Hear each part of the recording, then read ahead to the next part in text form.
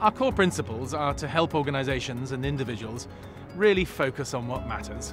Focus on what's important, focus on doing things better each time, and working out the support network so that people can perform. I think the difference, though, we bring is the way that we access that.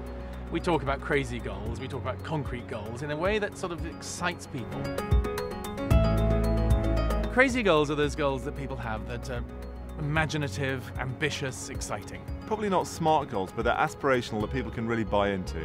Concrete goals are the more achievable, measurable goals that support the crazy goals.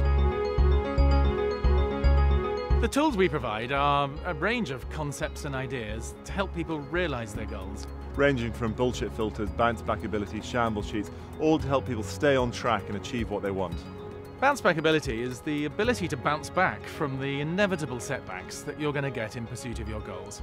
Another tool we use is bullshit filters. The ability to block out the stuff that doesn't help, the stuff that puts us off doing the key things that will help us achieve our goals.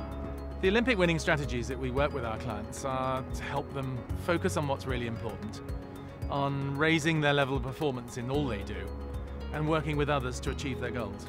What I'm most proud of with Will and Make the Boat Go Faster is working with clients and really seeing their performance develop and improve so they achieve what they want.